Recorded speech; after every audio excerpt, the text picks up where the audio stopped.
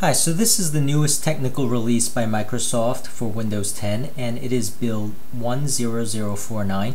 And in this build, it comes with Microsoft's Spartan web browser. So the web browser Spartan is right here alongside Internet Explorer, and let me bring that up. So this is the Spartan web browser, and the biggest feature of the Spartan web browser is the reading mode. So I'm going to just pick a article here. And normally there's a lot of ads and there's a lot of extraneous stuff in the sites, and it's really not really good for reading a lot of web pages. So there's this icon here which is reading view, and if I click on the reading view, you'll notice it just picks out the main article, and it shows you it almost in a very soft book-like form without all the distractions, and it's great for reading. Let me just go to a more common site here like yahoo.com, where there's always a lot of ads and stuff like that. So for example, just bringing up maybe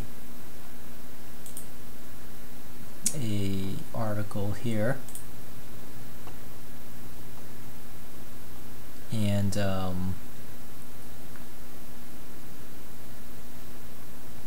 you'll notice if I bring up reading mode, once again it is very easy to read here.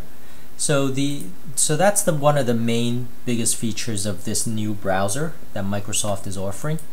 Now the other one is doing annotations and being able to save the annotations.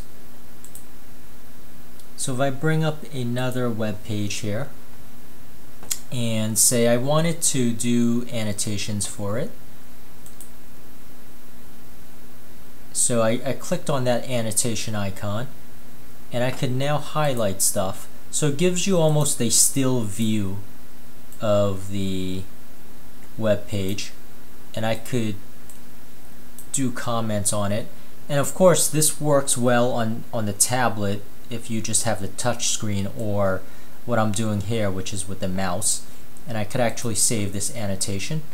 So you know, those are the two main features. And if I actually exit out of the annotations here and I show you the version number, go to settings here of Spartan, scroll all the way down, and you'll see it's actually 0.10 version, and very basic options here. So but that's really it. That's really what I wanted to show. This is the new Microsoft Spartan browser, and you know, I hope people are excited about it, and thank you for watching.